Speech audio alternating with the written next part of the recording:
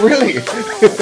What's shaking San Antonio? Thinking about buying a house here in San Antonio or selling one? Hold up. The San Antonio market has thrown a curveball and you need to be in the know. North side of San Antonio is booming while the south side is slowing down. What's the deal? Stick around because we're about to break down the market madness the way that won't put you to sleep. Problem. Okay, what's the problem? All right, let's be honest. The housing market can feel like a confusing jungle gym. Interest rates are doing the cha-cha-cha. Home values are on a roller coaster. And you're just trying to find the swing set you can afford. Don't worry, we're here to be your compass. And maybe even your co-pilot as we drive down this this crazy maze together.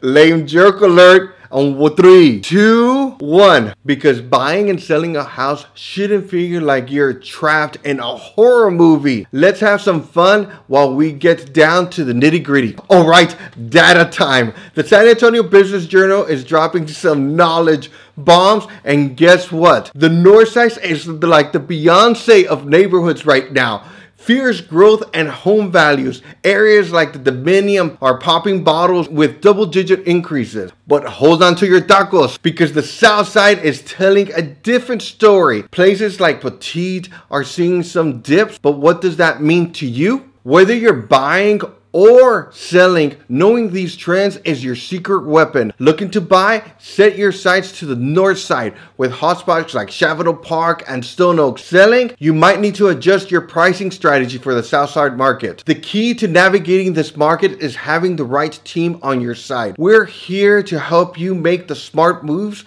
and find your San Antonio dream home no matter the market. Reach out to us today, call, text, or simply watch this video right over here.